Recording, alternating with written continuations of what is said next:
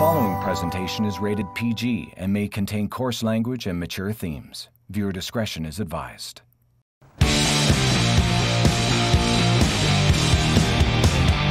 No joke. I told my mom, I go, Mom, I'm doing the Tonight Show. She goes, who hosts that? I go, Jimmy Fallon. She goes, who's on? I'm like, your fucking son. Are you nuts?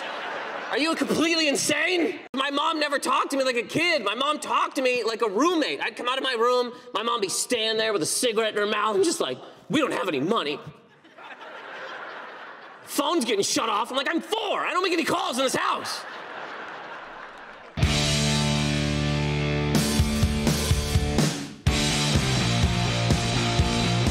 As a comedian, going from town to town is your life. In and out of hotels sounds exciting, but with only working an hour a night, the other 23 can feel like a sentence. So what do? Anything. I'm Nathan McIntosh, and this is Stand Up Downtime. Let's get up to get down. I want the lights on when we're gonna rock this town. This is Bruce McCulloch, a man with too many credits to name. Actor, writer, director, Kids in the Hall. I guess I just named one. Whenever I go to an improv show and I'm in the audience and they ask for a suggestion from the audience, I always scream out the same thing. Don't do any improv. And of course, the first rule of improv is you have to say yes, so we don't have to see any fucking improv.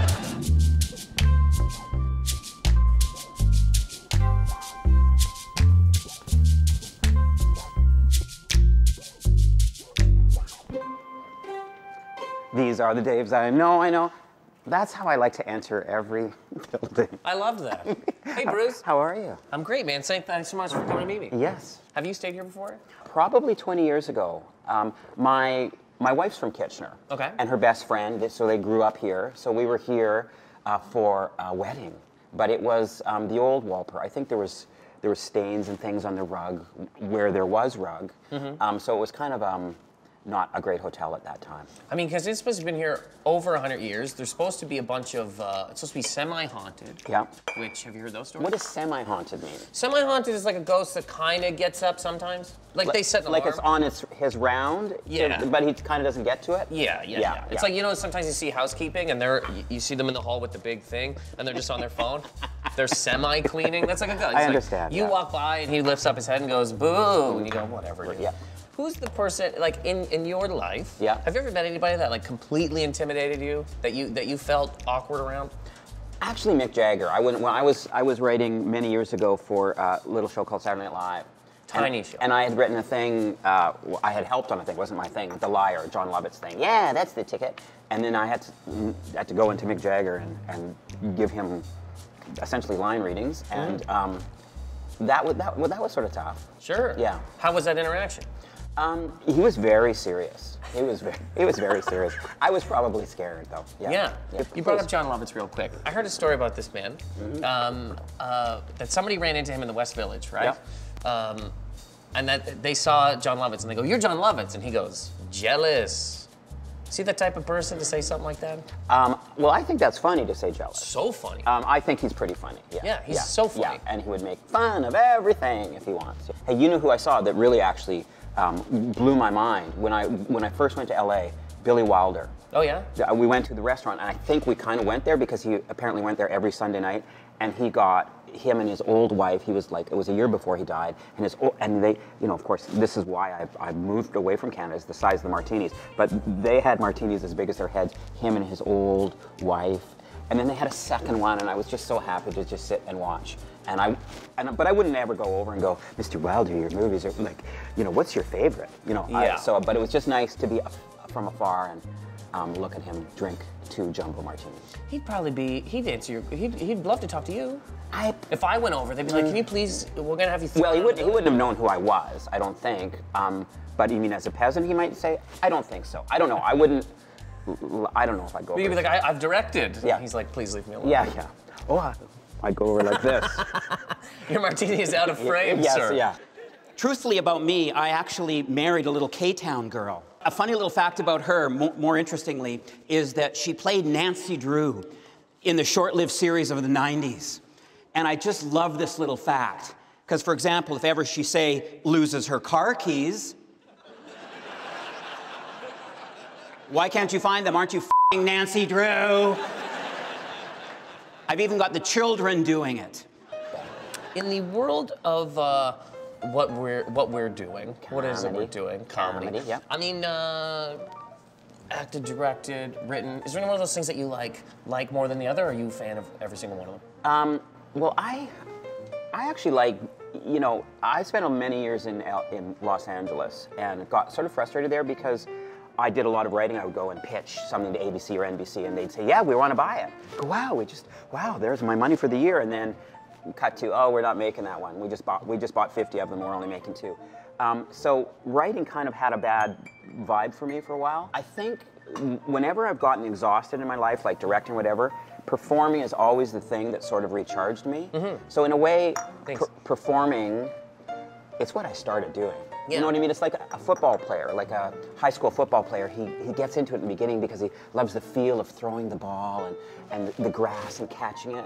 And then as they get on, it all becomes about grid systems and trying to read the defense. So the fun of it goes away. So for me, the throwing the ball is just going on stage and saying something weird and somebody laughs, or doing a one-man show. So performing my stuff and communicating with an audience, even at 100 years old, at Billy Wilder age, is fantastic. I mean, being from Alberta, you're an LA guy. You liked the... They felt similar to me somehow, and I don't know why. Maybe it's the warehouses or something, or maybe because driving. You have to drive everywhere. You have to drive. People wanted to kick my head in. Maybe that's every town. But no, I liked LA. You know, I remember when we first started going there. The first time we went there with the kids in the hall, and I remember Dave Foley. We were playing at the Roxy, and Dave Foley said, "We're all moving here, you know." And I said, "F you.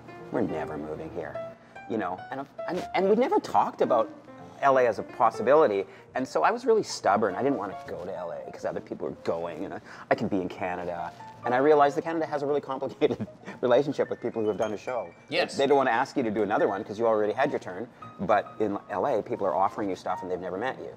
So, and then I went there, I actually felt kind of free. I sort of enjoyed being there in a weird little house and trying to reinvent myself and buying a kettle at the thrift store. And I think when people first go there, and it can F them up a little bit sometimes because people are so nice. Yeah. They go there and they go, "Wow, I met so many people. I mean, so many things are going to happen." And then they don't end up happening. In Canada, they're kind of like, "Oh, okay, well, it was nice to meet you." And then they want to do your thing.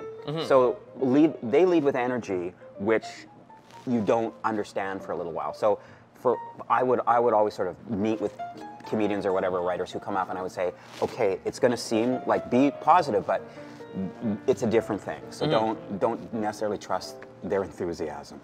Do you have any kind of like travel rituals?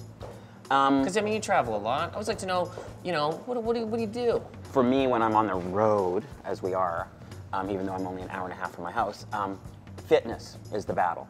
To be a real person and not just be in front of the TV watching, you know, Dr. Pimple Popper, which is I can't believe that's a show. It actually is more like when I was a young man, and I would be able to just go to a coffee shop and write my ideas down. And now I can't because I'm always working and I have 2 children, and so I'm always busy carrying things and moving things around. I get to kind of connect with sort of this more free-flowing soul that I was when I was younger, because now I'm just, you know, bridled with responsibility. Yeah. So I think it's exercise. If you're live tweeting tonight's show, please say I strode out like a young William Shatner. Actually, I've been living in America up until a little while ago. And it's so funny in America, right? They're always talking about how great it is to be an American. In Canada, we don't do that because we get to wake up here. We don't have to, right? What's your worst story of turbulence? Like, what's the worst turbulence you've ever had to deal with? I actually had a pretty bad turbulence, and we flew for some reason to Medicine Hat about 2 months ago. I was with Kathy Jones. We were doing some shows, and it was one of those things like, really, are we flying somewhere we could actually drive in 2 hours? Okay. And then we were in a plane that didn't have any windows. Okay. And it was, oh, good, I have a window seat, or I have an aisle seat. Oh, it's the same seat. There's only one, there was 12, Yeah. It was a 12-seater.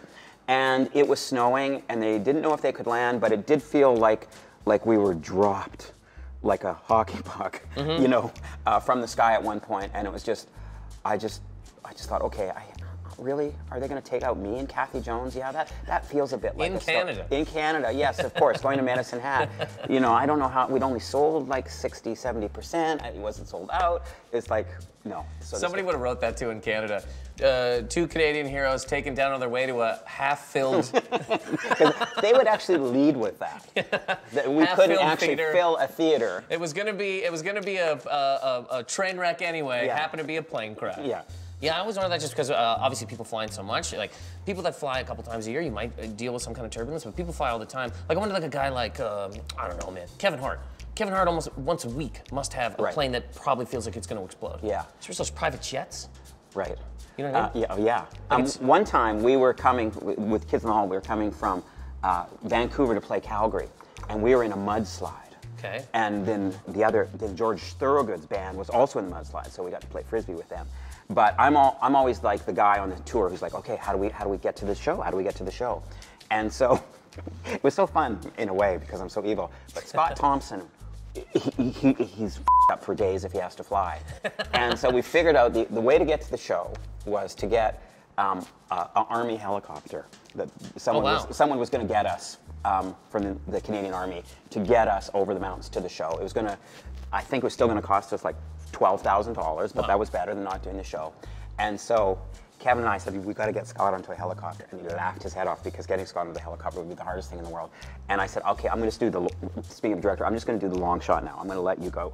And I just saw Kevin in the distance. It was so funny. Just Kevin in the distance, like talking to him. And then he went, and you just saw him explode and come down. And like that. And then he was going to do it. And we never ended up doing it for some reason. Oh, weird. I think we thought the other solution was we'd just do the show late, which we did. Well, George Thorogood probably went back into his second Bad to the Bone, and you're like, we can't get on the helicopter when this man's playing it again. He's played Bad. Well, I can't miss Bad to the Bone, or is that sort of an ominous way that George Thorogood was playing as they died that night.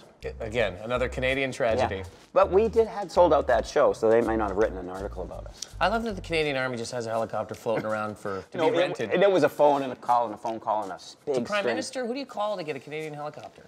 Well, you're getting someone out of bed, that's for sure.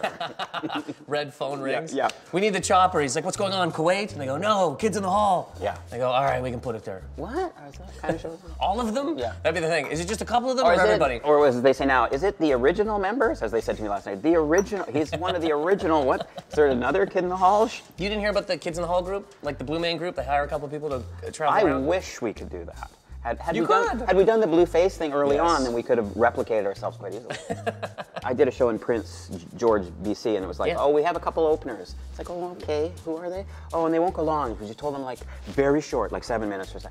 And like the first guy does like 25 minutes, and then the second guy went out and I was like, it's like, this is like almost 40 minutes. And it was a lot of like, so what else? What else did I want to say? Anybody who's on a show and they're told 7 minutes, right? Especially when somebody like you that's closing the show.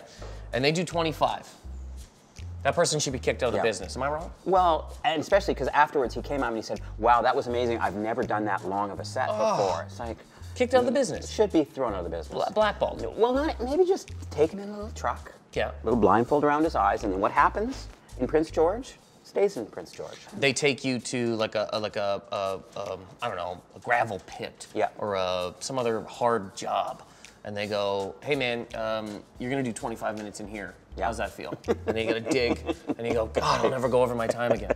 Because I mean, it's a real flagrant thing, especially to come up to you and be like, I've never done that long before. Yeah, you weren't supposed to do it tonight. You just f***ed up my show. Yeah, you think you're ever gonna get out of Prince George? I doubt it. That's on his resume. I f***ed up Bruce McCulloch's show. One time, someone was waving at me. I thought they recognized me from my silly skit show, but it turns out they were just drowning.